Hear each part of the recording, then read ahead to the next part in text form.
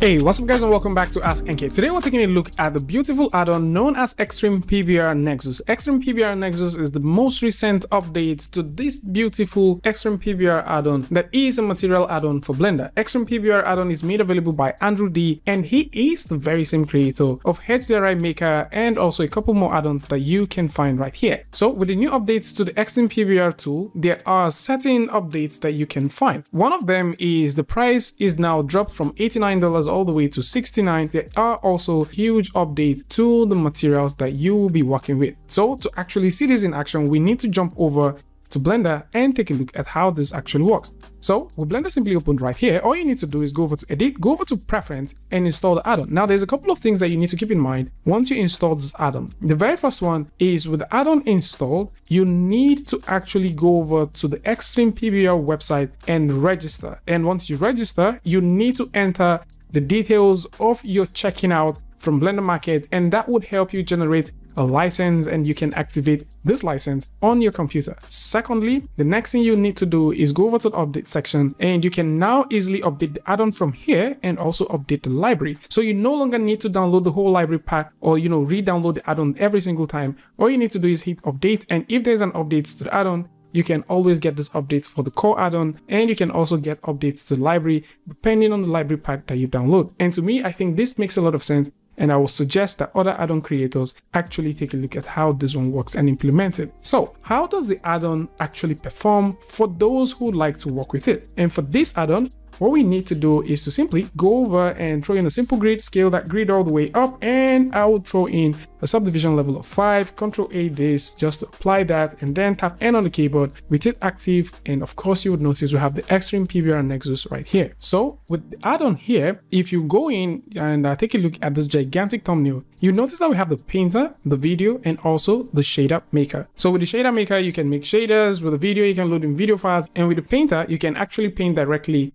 onto your model. So if you just simply go ahead and have the model selected with the painter active, click on the plus sign, and then go over to the materials section, you can now do some stuff. Let's scroll all the way down, and you can now do some stuff. You can choose to paint the diffuse, and if I click on this button, select the kind of paint I want, click on OK, we can paint. And of course, you can see we are painting directly in here. And other things that you can do, you can choose to paint the emission, and if you like to paint that, let's increase that strength, go all the way to EV to take a look at that, and then I can go over to the paint emission, select the color that I want, let's say a little bit of green, and click on OK, and of course we can go in and also paint this one as well. So once you start painting this, you can of course start seeing these. So let's also go over to where we have our rendering, make sure we have bloom turned on, and booyah, this looks very nice. So you now have access to painting these things however you want, and for sure if you want to get rid of this, you can simply click on the remove button to remove it. Like we mentioned earlier, there are lots of materials that you can now work with, and you can find them within the category. So if you go over to the categories, or if you click down here, you can see the categories, or you can simply click on the drop down. You can see that we have a whole lot.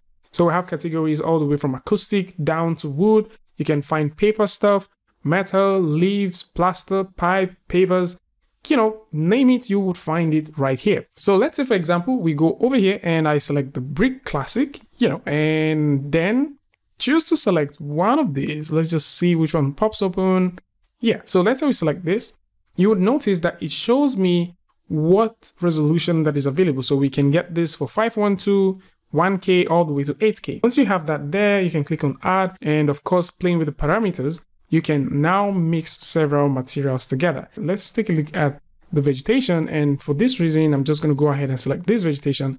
We can choose to mix things together by doing this. Now, once you have this object selected and you have the material that you want to work with selected, and then you have the material you like to mix with, you can now click on add moss, which is going to add what we have on this thumbnail over to this section. So if we click on add moss, you can see that we have some sort of layer based thing going on here. And this makes sense because at this point, you can now simply use either of the paint brushes to paint what you want wherever you want it. So let's just duplicate this light about something like this just to make sure we have enough light. Select, and then if I click on paint module 2, which is definitely going to paint the moss, we can paint the moss right here. And this doesn't look bad at all, right? So this doesn't look bad. But then you might want to get some sort of rhythm. And what you can do to get that rhythm going in is go over to where you have your textures, click on the plus sign to add a new texture. And in this case, I'm just going to go ahead and select the Musgrave and let's tweak this thing. And instead of having it as multifractal, I'm just going to get it as FBM and we can have that there. Let's tweak the size, you know, just to compensate for some things.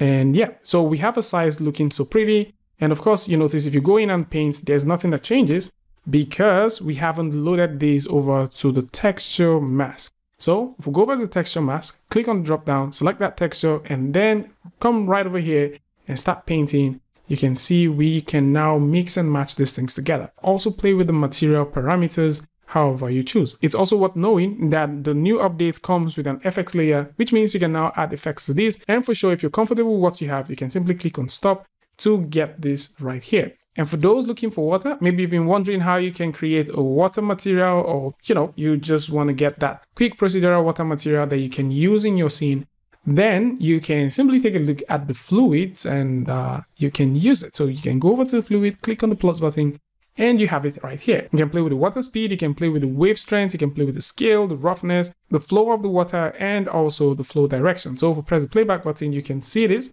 You like it to go faster, increase this. You like to increase the scale, do this like so. So you can have it. You want to have some roughness, all right. You want to have some metallicness, okay. And press the playback button, and you can now start seeing these water in action. And of course, you might want to also go ahead and explore the new car paint. So there is a new car paint that is currently available, and let's simply take a look at that as well. So we would make a copy of this, and we can throw in a car paint. Let's just remove what we have here, and we can throw in this car paint right here. Click on the add, and you can add that in. Let's bring this down, allow our shaders to compile, and for sure you can also start making some very interesting changes. So if you would like to add some glazing colors, of course you can also go ahead and throw that in, and you can increase the facing blend just to get that. You might want to increase the flake size, reduce the flake size.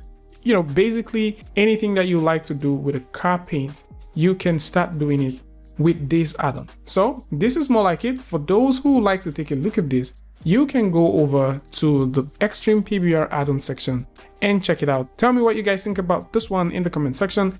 And of course, if you like this video or you learned something from this, you can go ahead and give a like, and don't forget to share with a friend. And if you're new here, it's going to be amazing for you to hit the subscribe button and also turn on notifications so that you don't miss the next video or the next update. And until I see you guys again with a tutorial update, Free Friday, Tutorial Tuesday, tips and tricks, things like this.